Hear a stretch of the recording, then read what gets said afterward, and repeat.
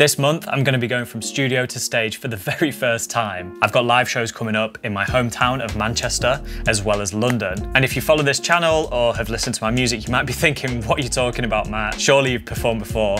And yes, of course I have, but not my own personal music. This will be the first time. I've played a lot with other artists and bands, supporting them and hoping ideally to make them sound good, but this will be the first time where I take my music, which are predominantly beats, and play them live with a full band. I started releasing my own music during the COVID-19 pandemic, as it was a bit of a time and space that enabled me to reflect on what really matters to me.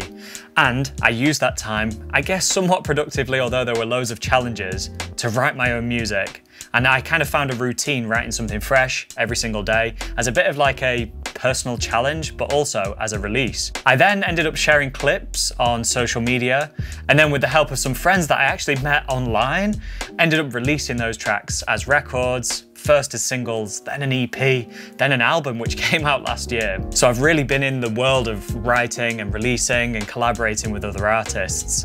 And I've kind of put performance and live shows on the back burner for a little bit, maybe as a bit of an excuse, but actually now I feel ready and confident to be able to put something on in real life, live, and connect with you all in person. So in this video, I hope to share a bit of an insight into my preparation for the shows by sharing a bit of behind the scenes stuff like practice, rehearsals, as well as promotion, and probably loads of other things that go behind it as well.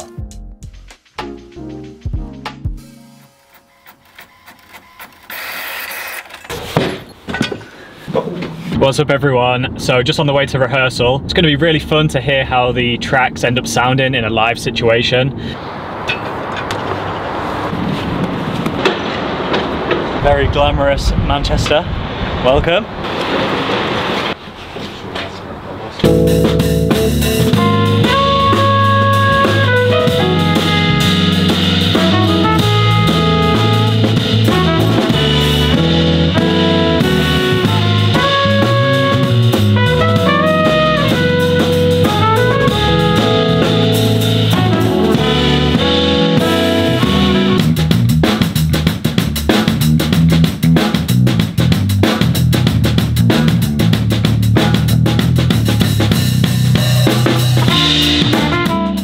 Than 13. Do you like 12? I think they're amazing. I like 12. 12 has some sick bits in it. I love it because you get the whole Julia Roberts thing. Like sets me a little 12 bit. is hilarious. I like 12.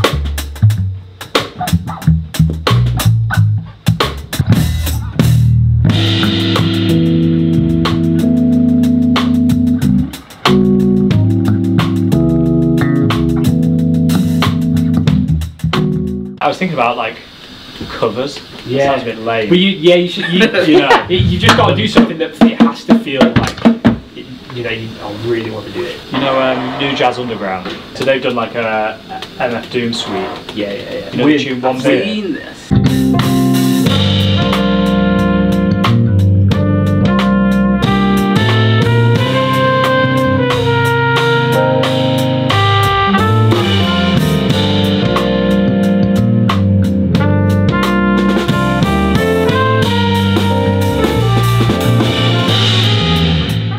What's up everyone? Just got done with rehearsal and we managed to play through 6 songs, and it's really cool hearing how they sound going from like beats in the studio to playing live with other musicians.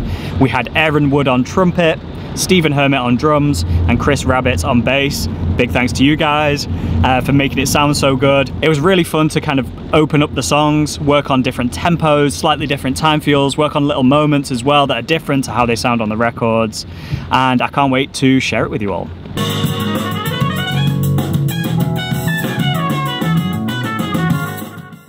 So I'm going to work on figuring, and I'm just going to try and work out a few bits on the keys.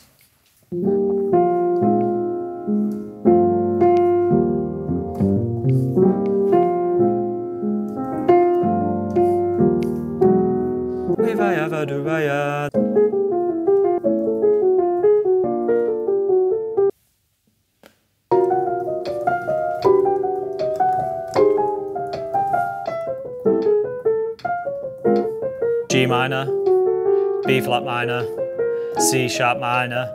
So let's try and apply that to figuring, because maybe there's some moments where we can use those patterns and move things around.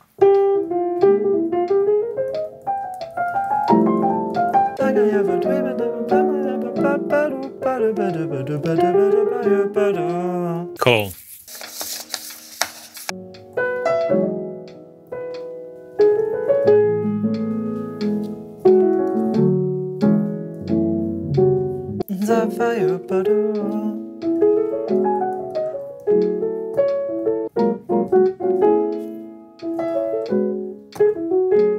I was just trying to basically create a motif and then hold on to it, develop it, come back to it. I feel like that's a bit of a weak point in my playing. And when I listen back to myself on recordings, that's something that always stands out to me. So I'm going to try and make that a deliberate part of my practice.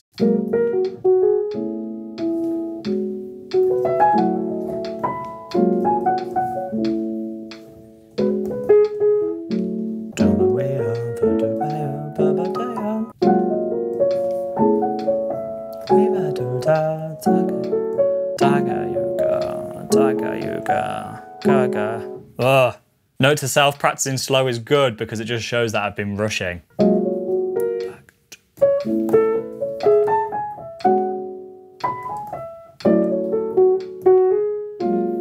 So I've got about 10 minutes left of practice. I've focused quite intently on some of those arpeggio shapes as well as building the motif over on figuring just before.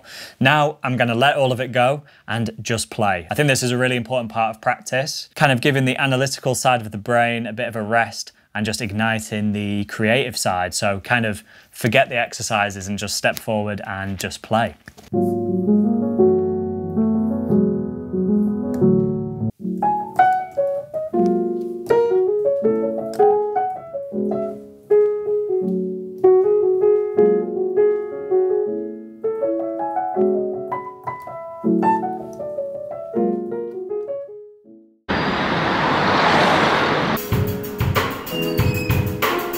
The artifices. Yeah, it was.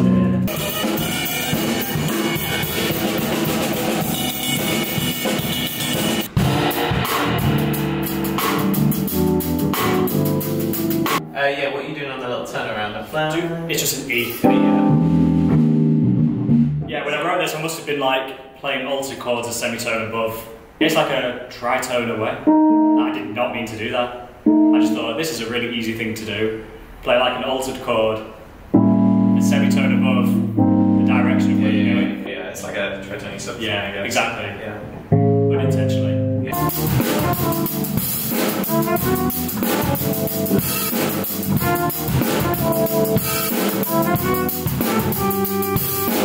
But they feel good. Yeah, I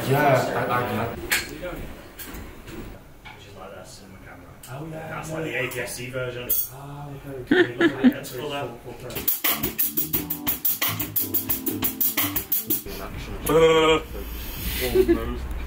What's up, it's Matt Wild, we're at Band on the Wall. This is my Tunes on the Terrace, here's Pivot.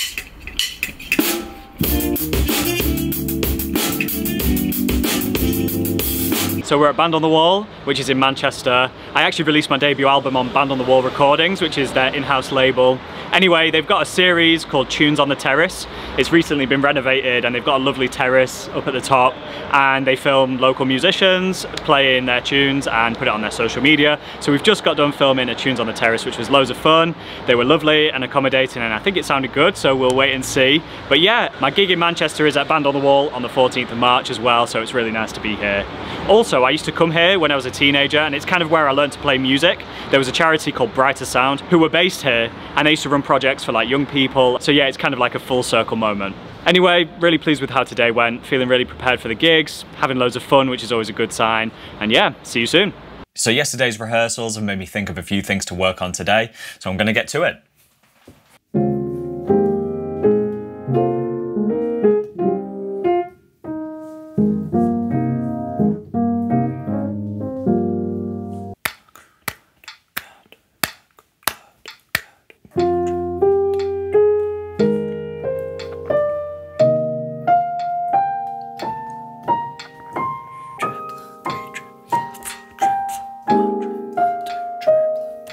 That's a pretty cool idea. So working on taking this quarter note triplet idea and applying it in 4-note grouping so it displaces the rhythm. So we have something like over F minor, 1 triplet, 2 triplet, 3 triplet, 4 triplet, 1. Let's try that.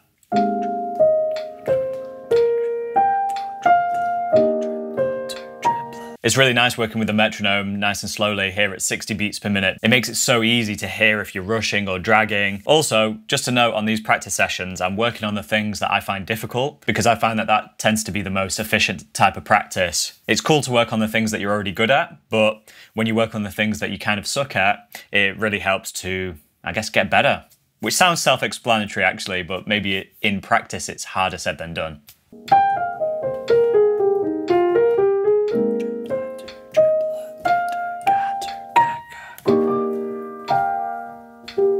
So it's about 10:30 AM and I've got to leave at 11. So I'm just going to spend the next 10-15 minutes before I get ready just playing through this tune entitled Smile. So yeah.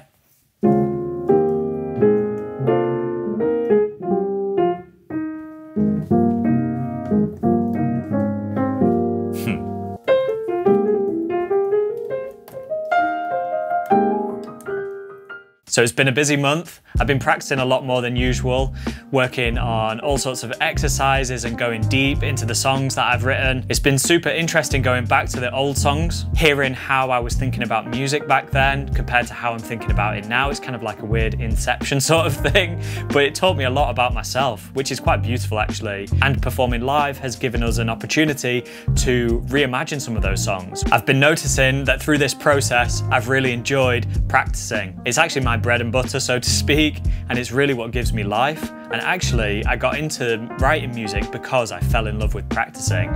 So to be able to reconnect with that in a way that's more purposeful and goal-oriented, in that we have a series of shows coming up, has been an incredibly transformative and heartwarming experience, actually. If there were no barriers, I'd probably end up practicing at this sort of level for the rest of my life. But actually, because I've chosen to try and pursue music as a career, I'm really committed to the different facets of that, ranging from like marketing and promotion and writing songs and admin, working with record labels, collaborating with other artists and musicians, working on my YouTube videos, which I've fallen in love with. It means that practice time is precious. So to have something to work towards that requires practice at the core component of it is a blessing. Anyway, all of that to say, big thank you for watching this video.